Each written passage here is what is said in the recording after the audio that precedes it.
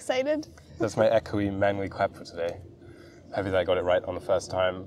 Slightly anxious about all the early morning cyclists and joggers who are observing us, but that comes with the territory. And as you mentioned also, there is a path behind us. So if somebody takes that, they're going to get immortalized on the internet. We'll have to find a way around that. But I'm excited. I think there'll be a lot of guests, as you said, cyclists, bugs. Ah! What? Itsy bitsies. Spiders on your notes. Itsy bitsy spiders. My hope is that we get a squirrel. Yeah, my hope is there aren't any snakes or like toxicities. Yeah, we went right for the brambles. I blew my nose on a leaf Real nature before recording, and I kind of said, "Oh, I hope I'm not allergic to this one," which I hopefully so far I haven't. Yeah, might find out halfway through. I have no allergies. And it I have no seem like allergies. That sounds like something someone would say if they had allergies. When there are, he's suspicious now. Yeah. Sounds like someone who has allergies. Yeah. When there are planes going by overhead and, as you mentioned, perhaps sirens in the distance, it's all just the ambience. Usually when we record the podcast, we will remove the room tone. I think we're going to try and leave it in today. Try and keep the room tone. Unless there's a really angry like grunt or something, then maybe. Or if someone just shouts at us. Yeah. Oh, you're recording, eh? We say, yeah. Yeah. You want to speak to the world? Yeah. So we chose to record outside because fresh air is nice, light is nice, and we just prefer being outside. Yeah, I think you can kind of phrase it as in what we were choosing to record in, or also what we were choosing not to record in. Mm-hmm. Because I don't think we ever mentioned on the podcast, but neither of us enjoy recording the podcast in our studio. Not because we don't like conversation. I think it's very fun, but it's the matter of claustrophobia in our studio, as we call it, studio apartment, and just like cables crossing. You know, I always just get silently angry. Yeah, like once we sit down, it's okay, but the hour before, because we have lights, our chairs are like aggressively close. It's not like we have a bunch of space. It's like we're in a little closet, basically. And I know some podcasters actually record in a closet for sound reasons, yeah. But we're choosing the opposite. We're choosing vibes over sound quality, perhaps. Yeah, I suppose I apologize to the listeners. I'm watching a spider scale the trees now, and it's slightly unnerving. I'm an arachnophobe. Just putting that out there. Yeah, I think sound quality we will compromise on a little bit because we're using the lav mics. It makes us feel kind of on the fly, journalists. I think it works with the news semester. I think so. It makes me want to run around.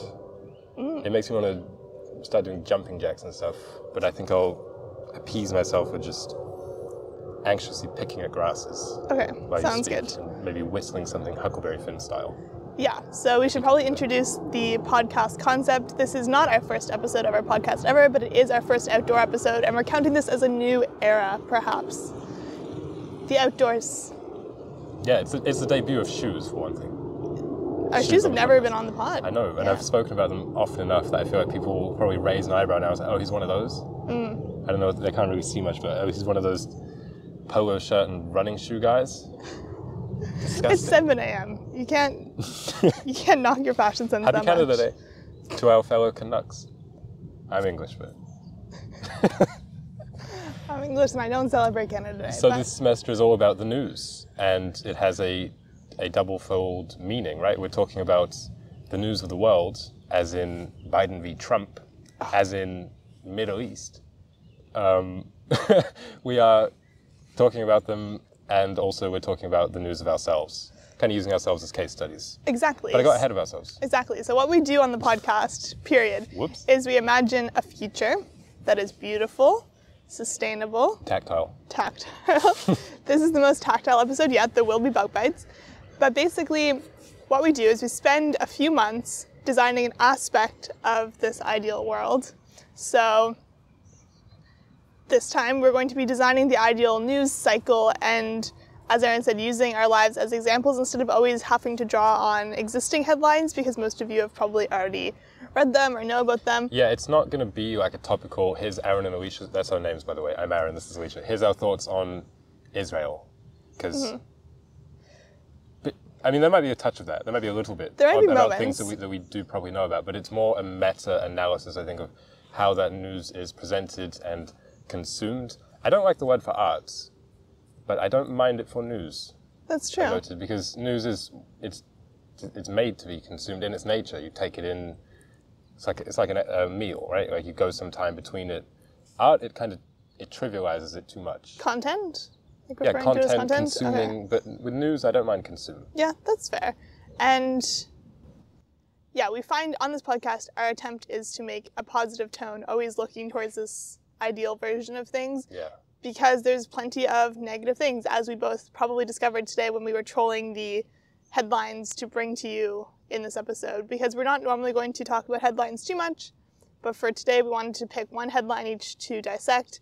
Then we're also going to talk about our ideal version of the news, like personally, like what our ideal consumption of the news would be. Yeah.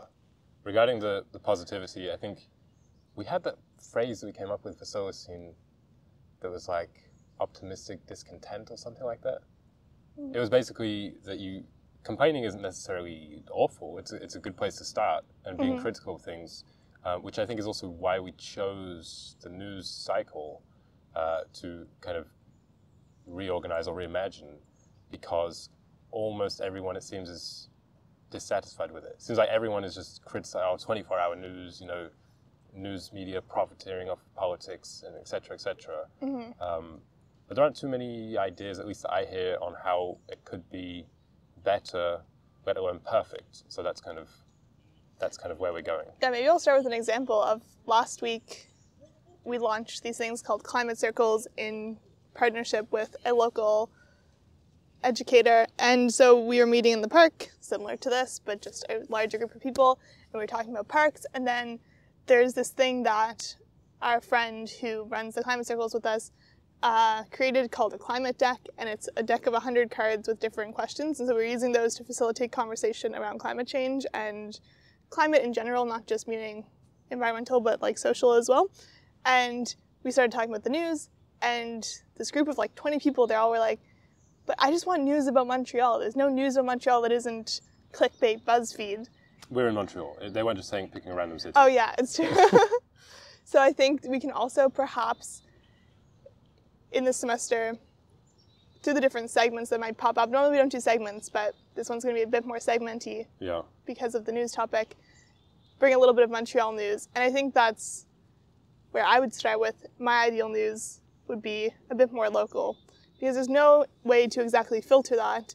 And when you do filter for that, like I went on to some local like Montreal blog, CTV. That's the name for it, right? Montreal blog? Montreal blog is the most Montreal news source. I think if we had an enemy of Solacene, it would be Montreal Whoa, that's blog. A big spider. Oh. That's a big spider. We don't like that. Yeah, we always joke about ourselves as a very indoor kid. But I feel like this It was time, on me. It was on as the episode starts, I'm like, oh, I didn't bring sunscreen. I didn't put sunscreen on. Oh, am I allergic to this leaf? Let's find out anyway. And then spiders all over us. We're just, we need to go back into our cozy insulated shelter. But yeah, Montreal blog is one of those trendy #IG news aggregators. It's just, I mean, no offense to them, but it's just No, but here's the thing. When I was looking at different headlines about Montreal, all the other sites basically copy and pasted the same thing. Montreal blog at least wrote their own article, from what I could tell. That's what they were the first to strike, and then everyone else copies from Montreal blog. Yeah. That's the sorry state of journalism these days, where I think, you don't have to come up with anything original. No. You just troll, copy, paste, maybe reword if you're feeling. But they, like, a lot of them weren't. Like, they literally were copy paste. Yeah. Maybe they'd add in like some quotation marks or some different like bullet point. But anyway, so Montreal blog, it's basically just like, this new restaurant's opening, check what bars are doing happy hours this weekend, etc. It feels like everything's just geared towards a night on the town, which there's a place for it, but sometimes you want to read obituaries. That's the thing. I know that's like dark, but there is no readily available newspaper, kind of. Like, I'm sure there is a Montreal newspaper, there's the Montreal Gazette, there's a few different things. But for young people... Sometimes you want something a bit more happening? Yeah. So I was thinking, like, what would I want? I'd want it local. I'd also want what's happening. I like newspapers used to have... No, but they used to have the movie showings I remember when I was a kid, it'd be like, this is what's showing in the theater this week. And it's kind of fun. You can get excited. Like, obviously, you can go online and find it. But especially as two people who really like movies, there's so many different theaters around here. It'd be cool if there was a page that aggregated, like... Yeah. No, I have a website that I've often bemoaned this to you, where we'll be like, oh, such and such cinema is showing this Studio Ghibli film. It snuck up on us. Are we supposed to troll the cinema websites? Because there's, 5 or so in Montreal within reach that we could kind of check out and easily go to every single day or every single week. It doesn't make sense. That also in the age of the internet, there can't be a newsletter for that kind of thing. Yeah. I think a happening local news. Yes. Featuring some obituaries and some happy hours is a great starting point. We had the aspiration of recording outside, and this semester, which is going to be revealing a bit more about ourselves, and Alicia says a new era, shoes on screen, and I also thought, no cuts. Let's try and do it without cuts, even though I have a cold, so things might get a little bit phlegmatic, and even though we're outside, so as we said, there might be sirens and planes. If there are people who walk behind in conversation, should we cut? We should probably cut. Okay. At least blur. Because I don't want anyone to blur. feel nervous about being... Well, I think he was turned away from the camera. Yeah. We'll assess when we watch it back. My first note on the what do you want my news consumption to look like is focused... Sorry. What? Another ant? Yeah. Focused on my interests, which sounds really, I think, silly, because you might say you could always have it focused on your interests, but I realize that I'm kind of peripherally aware of way too many things I don't care about, or even not just I'm neutral on, but kind of dislike that I don't want to know about. So I think, yeah, it's something to do with the internet, having too much screen time, and just a curiosity which should be more focused, made narrower or enacted upon narrower. So the examples I had were like literature. I would really like to be one of those people who am up to date on current authors, who's making waves, new movements, even award winners, similar to the way we are with movies. But I would like to be like that with books.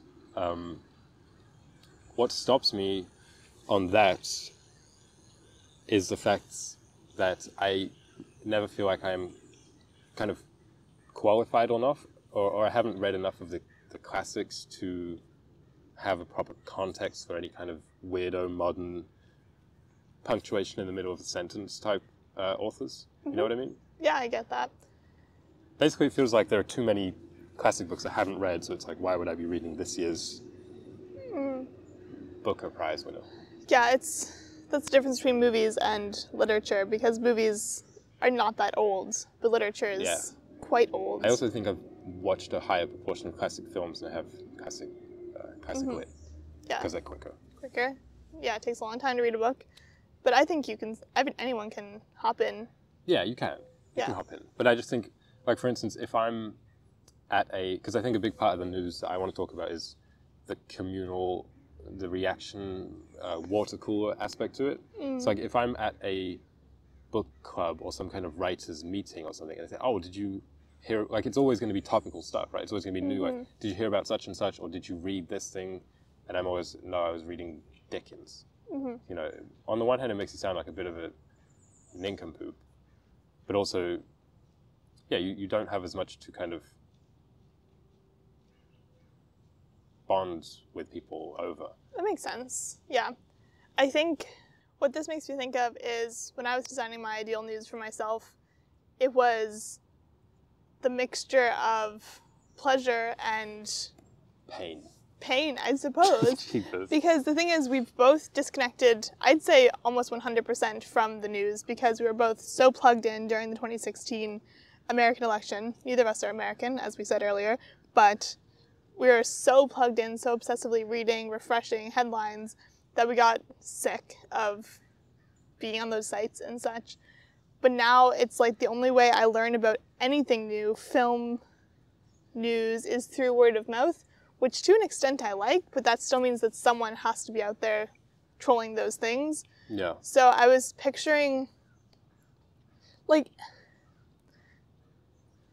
let's think Instagram. It's cool because you can follow all the local cinemas. You can follow perhaps The Economist and some different activists or journalists who are on the ground in different areas of the world that you want to know about.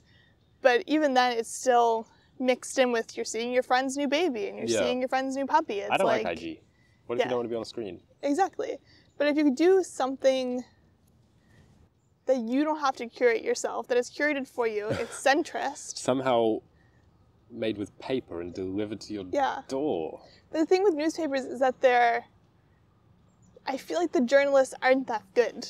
So perhaps in the Solacene, the journalists need to be better, for one thing. We'll probably talk about journalism at length in the future. Yeah. But at curation of, I was thinking, okay, you run this paper, you say, perhaps, for example, there's this new development of conflict in a certain area of the world, and it's almost like they leave it at the development for you to then choose to engage with that, and then perhaps you could opt into like following that conflict if you'd like to, so that it's not every single day trying to sensationalize with headlines and stuff, so you don't get desensitized to it. Well, I had a couple points on that. One, it was kind of the parallel example to my literature one, which is that regarding news, like big news, like world news, I think ideally, like for me, it's kind of case by case, where I don't want to be indiscriminately following everything, because I don't think it's very healthy. But there are some stories that I would like to not be completely in the dark on. But then it's similar to what stops me from reading new fiction is that I don't know enough to even start learning about, let's say, Middle East. You know what I mean? I just feel too ignorant, because I don't want to just start in 2023 or 2024 on a topic like that, because I think it's almost pointless to do so. That makes sense. And I think sometimes I feel guilty for not engaging with all of these different issues that come up, and I feel like issues isn't a strong enough word, but these disasters that are happening around the world, because I'm like, everyone else is very engaged with them. Why do I feel like I can be disengaged? That's like a privilege. But then I realize that there's so many things happening that we don't even know about or that aren't being mainstream right now. So instead of the Palestine girl, you could be the Sudan girl, you mean? Not necessarily, but it's just like, I feel guilty for not engaging with activism and concepts of international importance. Yeah. But then I realize that there's so many things happening right now that we don't necessarily know about, or that are just very fringe on the news and on social media, that are equally as important or tragic, that I would also engage with if I had unlimited time.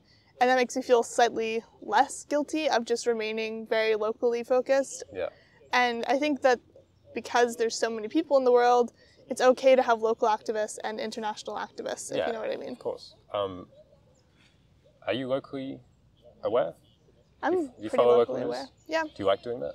I like following local news through like word of mouth sort of thing. I was going to say that, yeah, that was something I realized upon making my notes was, I like, to an extent, resolving said ignorance, even not just local stuff, but if I was talking to someone who knew about Russia-Ukraine, I think I would enjoy more asking them questions than I would just reading up about it by myself. But it's also different when you have the perspective of the person. Like, one of my best friends is Ukrainian, moved to Canada when the war started, and that's kind of how I learned about it. And then I will choose to do any extra readings based on those conversations, if that makes sense. Yeah. So, like, I've attended pro-Ukraine protests in Montreal. How did I learn about them? Not through Montreal blog, but through her.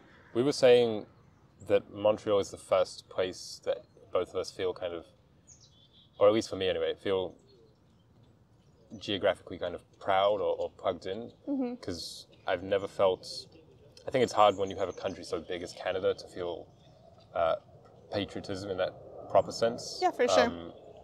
But yeah, just being in Montreal, liking it so much, I am more interested in even things like when you mentioned, oh, that highway that used to be here, it actually used to be like this until such and such. Yeah. And I was like, usually I would not care about that whatsoever, but now I'm still not fascinated, but at least listening. Or there were a lot of shenanigans at McGill, which is like Montreal's kind of the university that we live close to. Mm-hmm. And I'd say we both like kept up with that, which is the kind of thing that I don't usually do anyway. Yeah, I think that's also the benefit of living in a big city, because if you're living in a rural area, it's kind of like there's nothing going on. Yeah, and everything that goes on, like when I just went to see my family a couple weeks ago, my dad was like, "Oh, what's new?"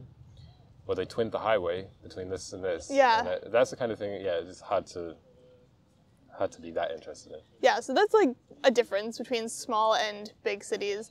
Because also, for example, there's an encampment at McGill supporting Palestine, and so it's like we can engage with this on the ground and in theory, but there's also these encampments happening all over North America. Yeah. And so perhaps if you weren't in a city where there was one, you'd be inclined to learn about all of them almost, because you have no connection to any of them, but because we're here, we can learn about these people, their demands, but we can also model this onto other things. So like if you start talking about the same situation happening at a college in the US, I'm not starting from zero is the kind of thing. And this is I like that you mentioned that, because one of my notes also was participatory pop culture or participatory arts and less spectating.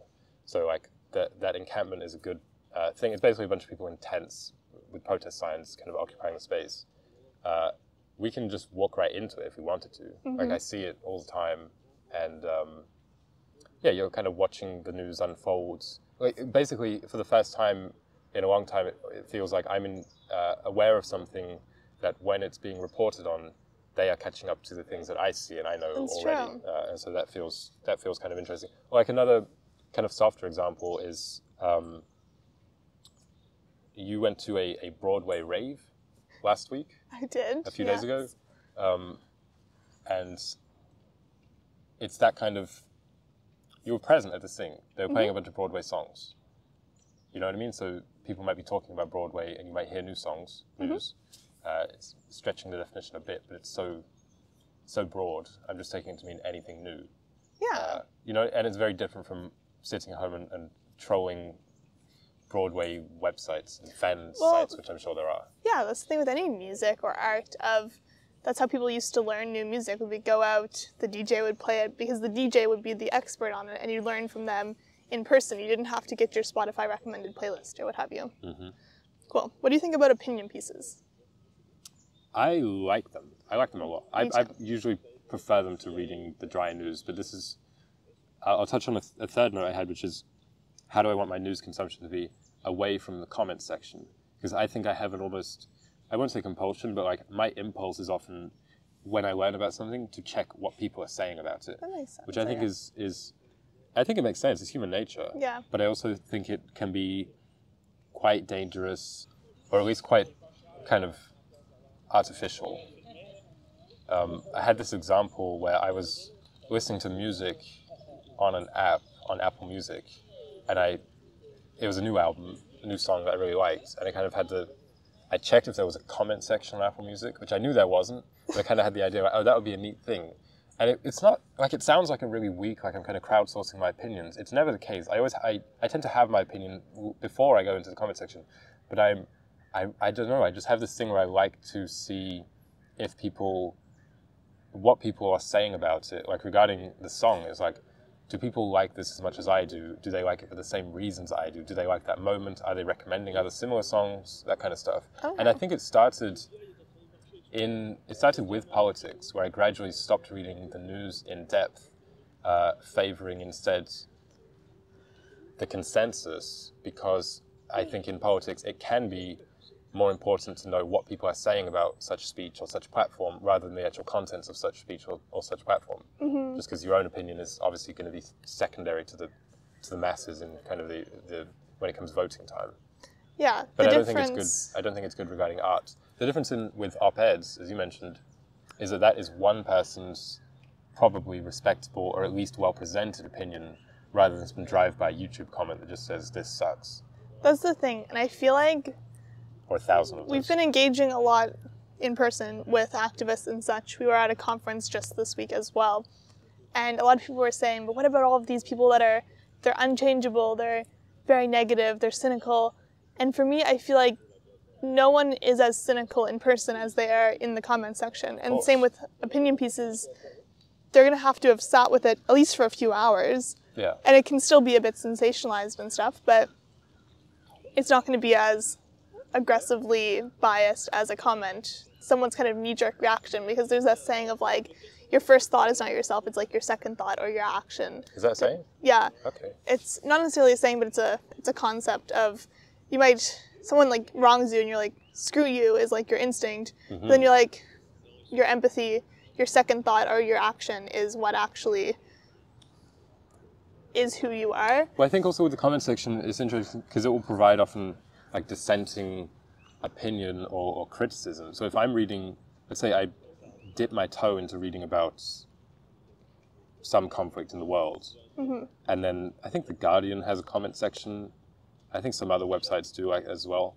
And then some of the comments are like, well, actually, this author conveniently forgot to mention this, and they're sponsored by such and such. Yeah. Then you can rely on the comment section to kind of do your research a little bit for you. Yeah. On the other hand, why can you trust that rando in the comments? And it could also be a bot. So, yeah, I think it's difficult, the comment section. But op-eds, I do enjoy reading them, but obviously you have to take them with a grain of salt compared to news, as in primary sources. I also had the kind of reflection that I think the reason I have this impulse is because I grew up in quite a culturally isolated, that sounds ridiculous. I was the only kid in my school who liked the things that I liked, and I think part of it was because I was an immigrant, so I was raised in the UK, so I liked football, everyone else liked hockey, etc. Like various things. I really liked to read classic books, nobody else did. And so, because it was the fact that nobody wanted to talk about those things with me, I would often spend much of my adolescence kind of escaping onto forums on the internet where people did like those things. But then it's a very, very hard habit to get out of when you are an adult and can move to a place like Montreal, where in fact almost everyone likes these kind of things, but you're still in the habit of getting your kind of community from the screen. For sure. Also, I had a poem to open the episode, but we forgot it, or I think you maybe thought to yourself like, oh, I'm not going to introduce him with the poem because we don't want to hear that. No, but I'm going to read it anyway. I forgot it with the poem, so yeah. Anyway. Let us have it. It says, "O mind of the world, your every thought mosaicked, macheted, by papers cut at random, fonts all mixed. Every dream a supercut of crowded city pics. O silence, what silence? That which falls upon the finish of a blue haiku. Page decomposing in mud, where a little worm minds not its sentence." Bravo. Snaps from the crickets. Cricket, I would love that. I would love that if the crickets kind of... I don't know if that's the sound they make. Ended on a haiku. Slightly weird thing that you had mentioned paper mache yesterday. I feel like you don't get 2 mentions of paper mache in a day. You had said it, of course, in the context of your gluten sensitivity to the flour, which used to cake on your skin and would, in fact, break you out in hives. Here I use it as this image of a mind of the world, I called it. It's quite a negative poem about how my brain feels when I've been overexposed to different news. And it's this idea of like the paper mache pig or something, or like animal, where it's just all snippets of headlines and papers, right? Yeah. None of them are fully legible, but there's like a million of them. That's how I think a lot of people's brains kind of feel in this internet age. It's true. Due to the too much scrolling and the too much videos and stuff like that. And it's also, it closes on this haiku, which I think is an image of a healthy image of a newspaper rotting. Because it contrasts so vividly to the internet where everything is instantly preserved, archived in its perfect form. And I don't think we yet know the ramifications that has for history. I don't mean the past, but when today becomes history. Yeah. All of its thoughts and primary sources will be like easily accessible and perfectly preserved for everyone, like 100 years from now, if the servers, don't burn or something. Yeah. And also for us as people, because usually you'd have to look back on a faded newspaper to see what the New York Times was saying about JFK back in the day. Yeah, remember newspaper clippings? What about them? People would like clip out, if you were featured in the newspaper, or there would be like a story that they really wanted, they'd clip it out and they'd keep it. Right, like, now we share it on Facebook. Yeah, and I think the thing also with it being all digital is we don't remember anything for more than like Yeah, of course. 3 minutes. It changes our memory. Because it's like, oh, it'll be there, I can refer back to it, but you don't even remember to refer back to it because you're... Yeah, like, we don't properly attain the information anymore. We just rent it for a few seconds. Yeah, pretty much. Long enough to mention it to somebody else. Mm-hmm. My final thought on what do I want my news consumption to look like is at intervals, basically. As I said, I don't think it's healthy to be following this kind of stuff all day, every day. I don't think it's healthy for it to be in your pocket, giving you updates when something happens across the world. Yeah. 24/7, 365. I think that bombarding, at least for me, I guess I shouldn't try and speak broadly, but for me it doesn't feel healthy, and I would like to be able to meditate with a quiet, peaceful mind, and I think that kind of, overstimulus is detrimental to that. I even think a daily newspaper for me would be too much. I was thinking about that because, as we were saying in preparation for this, with the internet semester that we did in the past, it was very transformative. Mm-hmm. I would say it changed how we both engaged with the internet, and we got a bit more tactile with got a alarm clock, got a thermometer for our window, these types of things. And I know it's like silly and small, but with this one I was thinking, we should subscribe to a newspaper or a magazine. I was thinking that too. And I think we should. It'd be cool. The New Yorker. Well, I was subscribed to the New Yorker for years, never read it. But I like The Economist. I like their nice covers? Reporting. Yeah, exactly. But I think that'd be cool, but I would like it, a weekly interval, I think. The thing is that we have different interests. But we can each pick one. Yeah, I think there's one called the Paris Review, which is a literary magazine rather than newspaper. Mm-hmm. Maybe when it's about culture, they call it a magazine. I think that's interesting. But I'm going to call it all news. Another example about this interval thing I had is movie trailers and movie posters, where the production of hype is almost as people follow that almost as identically as the film when they start to finally watch that. Yeah, that's actually so true. For 2 hours after 2 years of following its casting and its set picks and its teaser, then its trailer 2, and its posters and its alternate posters. And I've done that in the past, but I think we've both found it infinitely more rewarding and more exciting when you just go in raw, without knowing anything. Like last year, Hayao Miyazaki's film *The Boy and the Heron*. We knew that it had been in production for many years. We read one story about how slowly they were animating it, which just built up the hype. Knew the title. Abstained from watching any trailer, and I was... Even we tried to avoid posters. Yeah, I was very grateful for that. Yeah. Because we knew we were going to go see it, so what's the point? Like, I think the trailer, in its original intent, was trying to make people interested in this, trying to make them go see it. We knew we were going to go see it. Like, another example is, I was telling you, like, Robert Eggers has a new movie coming out, a Nosferatu film. Yeah. This is overlap of my two interests, so it's like, I know I'm going to go see it, and I started watching the trailer, and then had to stop myself, because I was like, why do I need to see this? Overlap of your 3 interests. What is it? Willem Dafoe. Oh yeah, I forgot Willem. But imagine if I didn't know that though. That's true. Your mind would have been blown. Because there have been times that he gave us jump scares in films and we were like... Yeah, the opposite of jump scares. He gives us Santa Clauses. Yeah, it's excellent. So yeah, I just think when you went to the cinema and they would play something, that's such a lost kind of magic to that. Mm-hmm. I mean, again, I don't want to be too critical, but for me, I hope to never feel the need to watch a trailer at home. Yeah. For the first time, at least. Headline, Hyuk. Oh, goodness me. So one of, like, the 3rd episode of our old podcast that we used to have. Old heads will know. This is not a plug. Do not seek it out. You seek it out. It's on YouTube. It's called When Leo Met Greta. Oh my goodness. The story at the time was Leonardo DiCaprio meeting Greta da Vinci. Greta Thunberg. Yes. But we had this idea a long time ago that we could go through headlines and review them, sort of. And then we quickly realized that is not it wasn't even Solacene back then.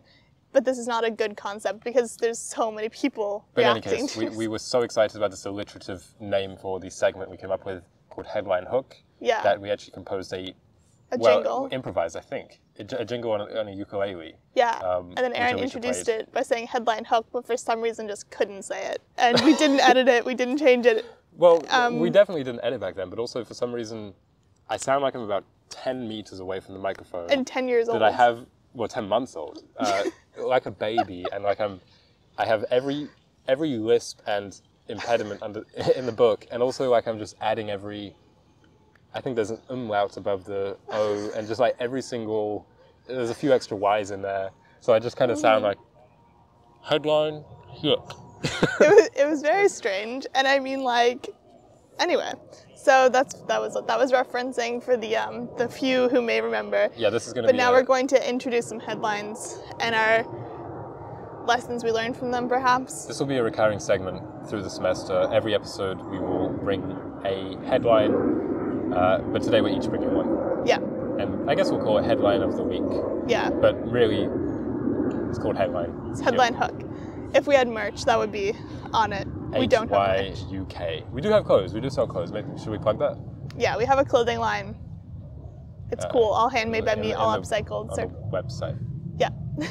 We're also at markets in Montreal for those of you who are around. Montreal. So, my headline. Montreal has just been ranked one of the world's most congested cities. Here's why. Really? Yeah. I wouldn't have put it in the top. I wouldn't have guessed it in the top, like 100. Well, this is the thing. This is what I wanted to talk about, is the difference between headlines. If you're not here, you're reading it, you're going to think, oh, Montreal is so congested, it's a horrible place to drive. True that. Because basically my whole life, I remember it being said, never drive through Montreal. Because I'm from Canada. People would drive around, they'd drive coast to coast, or even just drive to the States and go through Montreal. But this was like the law, do not drive through Montreal. We move here. It's a beautiful city, super walkable, super bikeable. But the thing is, I imagine, from what I was reading through these articles, is, yeah, the city is fine, like the core, the heart of the city, but getting out of it, the urban sprawl, the fact that people are being forced to live outside of the city due to cost of living and stuff. Even the few times that we've driven in and out, the traffic has been... It's horrible. But I also thought that was the case in every American Well, that's the city. thing. Yeah. So basically, it's ranked number 2 in Canada, so it's not even number 1. Like, Toronto is worse for congestion, and it was ranked very objectively, like based on hours lost in traffic, safety, all of these things. So it's not just like vibes. And then in the world, it was ranked number 30 in the world, which I was still surprised with. But the top 10 were like New York, Tokyo, San Francisco. So it is just every major city. Other cities have better transit than Montreal, probably. That's the thing. Like, the transit was a big part of it. Not within the city, but around the country. Mm-hmm. Yeah, I guess that makes sense. Yeah, but it was still misleading. Why? Because I think it would make people not want to live in Montreal. Where did you source this from? Time Out magazine. Time Out? Yeah. They have a food court. Yeah, My favorite food court. So they started as a food review, and they have the Wow. Time Out market in the food court. Are they affiliated with Time? I don't think so. Oh. But anyway, I also wanted to talk about how in the Solacene there won't be these lists, these rankings. There's rankings for everything. There'll be like the 3 hottest trees in Montreal Park. It's like no one. I feel like they just get so niche, these rankings. Because I remember I used to be so obsessed with the idea of getting on one of these lists of like the top 30 under 30. 30 under 30. Those types of things. But now I'm like, there's a 30 under 30 for like... What about the most influential? No. Yeah, it was nonsense. But now there's like, yeah, hundreds of them. And it's like not meaningful anymore to be on one of these lists. And the lists are just sensationalized, easy to like get people to click on it, got me to click on it. Yeah. The only thing I would like to be part of is the sexiest man list. But we might be a ways away from that one. But don't you think it has merit? Congestion, seeing how you rank up globally? Yeah, it was still an interesting headline. I didn't want to bring something that I was completely uninterested in. What I'm saying is because that's not opinion. Yeah, it's just fact. It seems like it would be contrast with the 3 nicest trees. Yeah. Is it news? Did you like it? Did you like reading it? It was a terribly written article, to be honest. Okay. And this was one of the ones, this made me realize the copy and paste, because I went on to see other people's opinions of it, and it was just the same. It was basically like, this is what this organization who ranked it said, just like the facts. That's always it. And then it was a list of, these are the top 10 cities in the world. The people who actually collate the data or do the study will put out a couple paragraphs. Yeah, and it's just... Everyone else just copy and paste that. They don't even bother with... I mean, I guess it's better than the recipe style. I'm going to write 19 paragraphs. But, like, interview them. Yeah. I feel like that's the thing. Journalism used to be... Or provide some context. It used to be this. You can't even be bothered to do that. This is a change from in 2020 when such and such. That's neat. Kind of boring, though. Kind of boring. Mine is called A Long-Awaited Homecoming for Peregrine Falcons in the Finger Lakes. Okay. Do you know what the Finger Lakes are? I don't know what the Finger Lakes are. So already it brings you curiosity. And the fact that I read this online, it was on... Where was this on? It was on a website called allaboutbirds.org, which is a Cornell lab thing. It's actually a very nice website. But the fact that you read these things online, when you come across the term Finger Lakes, what's that? I can open a new tab and look it up. And they know that. And they know that. But I think everyone knows where the Finger Lakes are. Squirrel, not quite guessing, but maybe we can coax it over here. I met a rabid squirrel a few weeks ago. Yeah.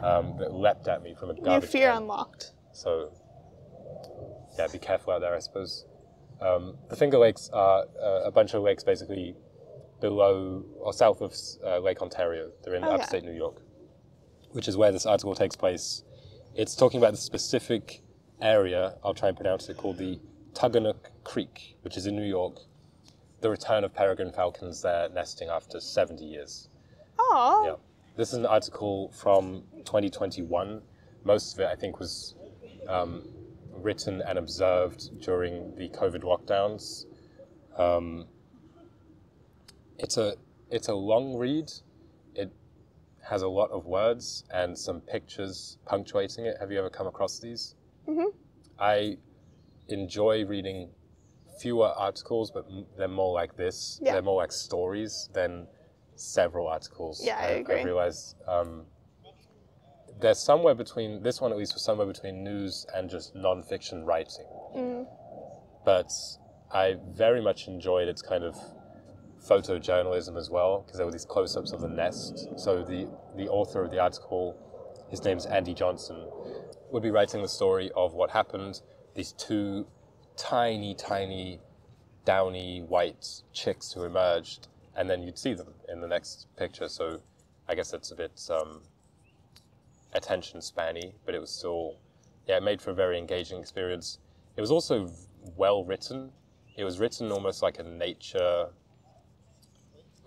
writer rather than a news journalist, if that makes sense. That makes sense. He used a lot of adjectives, and it was very atmospheric. I learned a new word, as I told you last night. Guano. Guano. Do you remember what it means? I don't remember what it means. Bird poop, especially that which is used for fertilizer. Nice.